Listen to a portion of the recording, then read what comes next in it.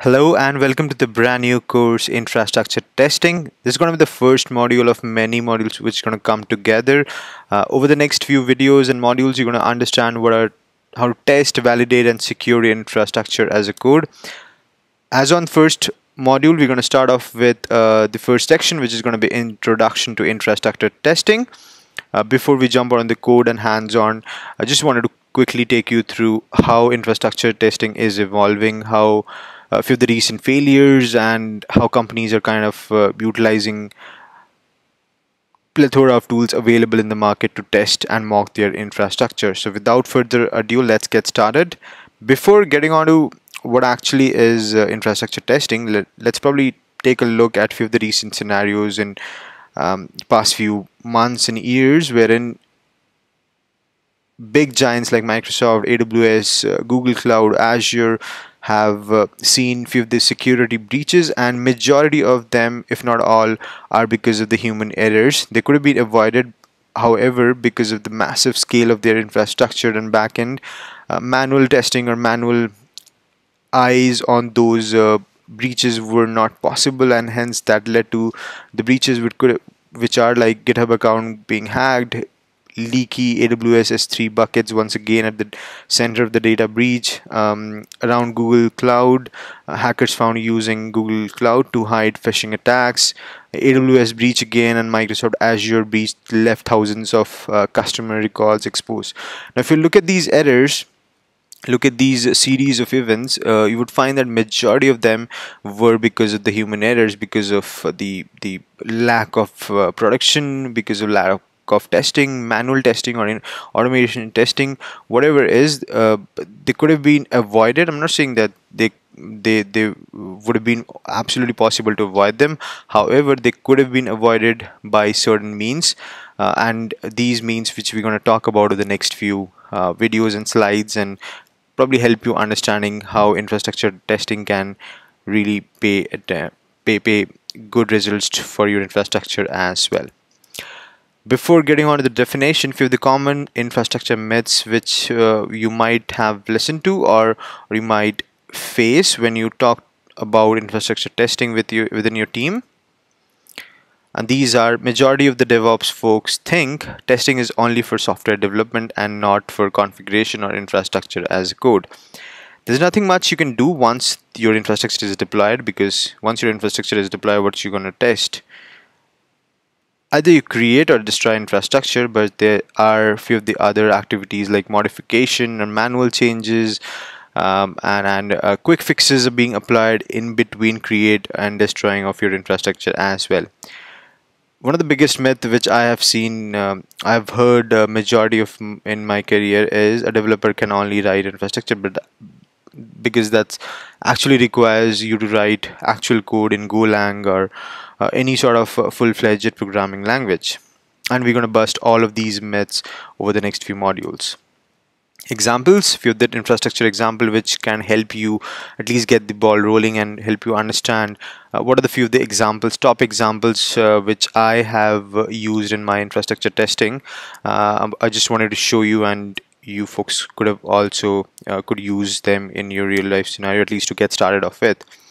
One of the easiest way to get started with, all the cloud provider, be it Amazon, Azure, or GCP, has tags or labels attached to every resource. Now this resource could be machine, virtual machine, a Kubernetes cluster, databases, storage, IP address. All of them can have tags assigned to them. Now these tags talk about what type of resources they are, which location they should be sitting in, and these can be attached with them so that it can be beneficial when it comes to reporting, because based on those tags you can pull out all those resources in a particular location or a particular resource type, and can be benefit.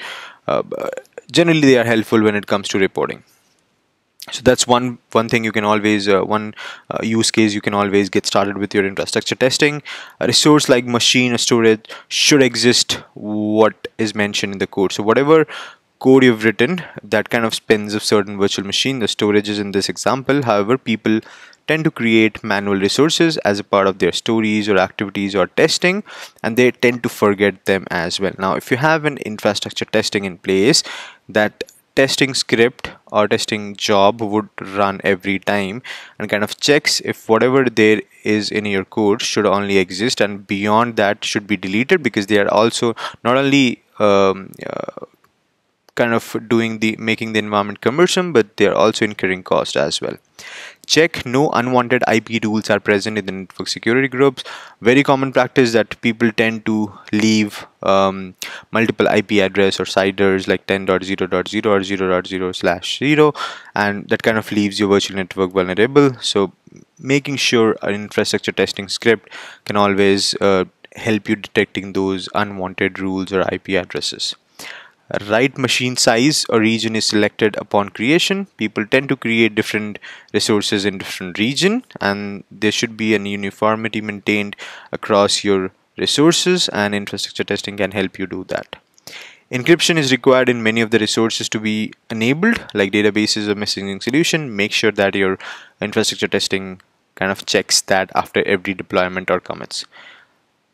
Another example could be secrets are purged protected in vaults, and make sure that all your secrets are purged protected in whatever vault you are keeping. So the big question, what is infrastructure testing? To simplify it, it is the testing of the working code.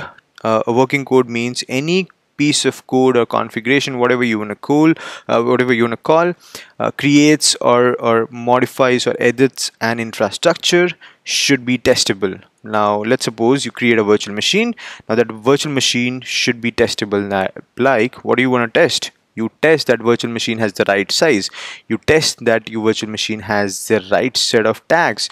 You make sure that if it's a database server, you don't want to expose it to public. You want to make sure that IP address which are there in the source code should only be whitelisted. These are the type of tests you can run on your working code.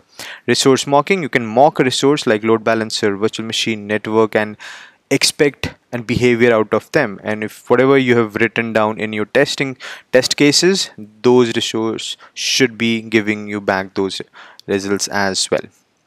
Desired state, infrastructure testing can be used to compare your actual and desired state as well, because in between there might be users or developers or administrator who, while debugging, has leave your actual and desired state mismatch, which can leave a lot of vulnerabilities open as well.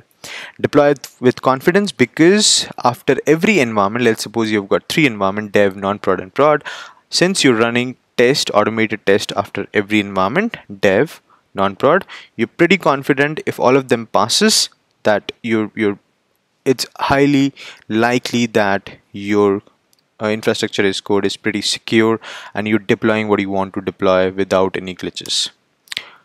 Why should you do it? Because there are errors due to last minute deployment and quick fixes. As a DevOps and infra consultant, we rely on copy pasting or last minute fixes, and that might help us in achieving the fix at that particular point of time. However, on a longer run, that might not help us. So infrastructure testing can help us because we've already defined what we want to see into our code. Be more confident, we've already spoken about it, because you're deploying your infrastructure pretty frequently and you have your test right after every environment before going into the production, gives you more confidence to deploy onto the production without any issues. Detect and override manual unwanted changes. That's a very common practice when you do a story or any activity or debugging or troubleshooting something, a broken cluster or a leaked database. You try to test different things by opening ports, giving access to the servers to the public. You do those changes. However, after debugging, you're happy. Once you're happy and your customers are also back on track, you kind of forget to undo the changes which you have done, and you don't keep a track of all the numerous amount of changes you've done. Only way to keep a track and fix them is using an infrastructure testing. Avoid common errors, which we generally see happens every day. Why should we do? In fact, we've already discussed why should we test the infrastructure. Let's talk about when we should be doing the infrastructure testing. Whenever you're creating a new infrastructure, new environment, probably provisioning a dev, non-prod, prod environment, could be n number of environments, or you applying a new patch or version update to your Kubernetes cluster, you should do infrastructure testing in those scenarios. App deployment, pretty important. Network changes, if you do any sort of network changes, IP rerouting and anything, you should have your network infrastructure changes or testing as well. Security, pretty important. Enabling any security feature or disabling anything, make sure that your infrastructure testing is in place to guard against your decision, or with your decision rather. So what are the type of test? So generally they are smoke, integration, functional, and then you've got a unit testing, system integration test, regression. We're not going to use all of them, but if we have to talk about few of them, the common testing strategy which we use in infrastructure are unit and integration. Unit are individual component which can be tested, like a virtual machine could be individually tested, or a virtual network could be individually tested, and once all of them can be combined together, they are called as integration test. Tools of the trade. What are the tools we have in the market to test the infrastructure? There are plethora of tools available.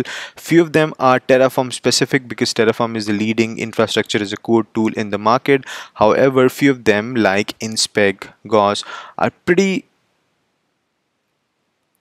open source tool, which means you can they're not any tool specific or tool agnostic, rather they are open to use for any of the tools. Like you can use it for Ansible, you could use it for against Pulumi or Terraform as well. However, a few of the tools which are very specific to Terraform are Terraform Kitchen, a Ruby based interpreter which can be installed on a system and can be used to write test. TerraTest again is a tool or a set of libraries by a company called Gruntwork, written in Golang, so you need to have a bit of knowledge about Golang.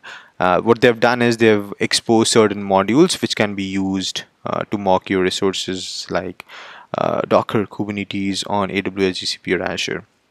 Inspec is one such tool which we're going to use in our demos in upcoming videos. It's by Chef. Chef is a market leader when it comes to compliance or auditing or continuous integration and delivery tool. They have plethora of tools, and Inspec is one of them which we're going to use as well. Gauss is again YAML based, pretty easy to use tool to validate your server configuration. Terraform compliance, pretty lightweighted. If the viewers have used Cucumber or feature files, Terraform compliance are pretty much like that. You don't have to code, you don't have to write any configuration. All you need to do is write feature files, proper plain English. What you need to write, you generally start off with like, I need my virtual machine to be hosted in this region. That's how a Terraform compliance work. We're going to show you in a few of the upcoming videos as well. Ruby by Terraform, again a simple wrapper around the Terraform binary to allow execution from within a Ruby program or rig file. Alright, that's pretty much all from this particular slide, or rather deck. I just wanted to make sure that before we jump on the demos, we have few of the fundamentals or ethos clear about infrastructure testing, and we kind of get a glimpse of what it can do, and if not done right way, what it can do. We saw it using the recent failures example, then we saw when, where and why infrastructure testing can be helpful. Tool of the trade, we looked at few of the most used available tools in the market, and few of them we're going to use, like TerraTest, Chef, Inspec and many other as well. Alright, that's pretty much all for now. I'm going to see you in the next video, wherein it's going to be slides again, basis on which we're going to understand about continuous delivery as a culture before we get on the demo and hands-on. I hope this was informative. Thank you. I'll see you in the next video.